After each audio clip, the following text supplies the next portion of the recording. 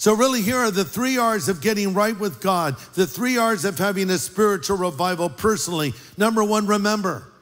Were things different before? Was your faith stronger before? Remember that, mark it.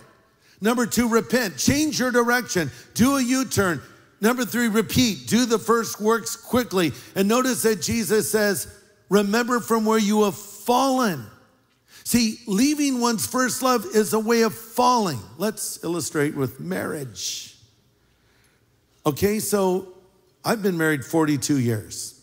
And by the way, I've been married to at least 7 different women. I've never shared that. True story. Interestingly, all of these women I've been married to have the same name. And they even spell their name the same way, Kathy, C-A-T-H-E. See, Greg, are you losing your mind? As a matter of fact, I am. No. My point is that Kathy I married at age 18. That's how old she was when I married her. I was 60. It was weird. I know. No, I was 21. The Kathy I married at 18 is not the same Kathy I was married to at age 30.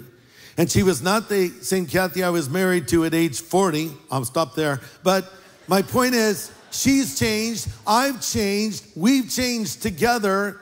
But I can tell you our love for each other is stronger today than it's ever been at any time in our life. But that doesn't just happen by default. You have to be intentional about keeping your marriage strong.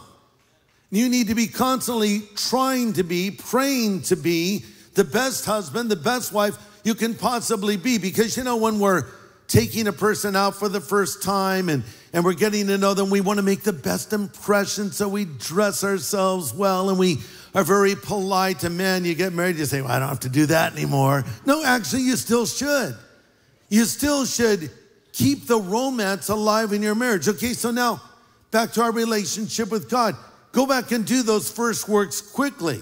Do those things you used to do. Remember from where you have fallen.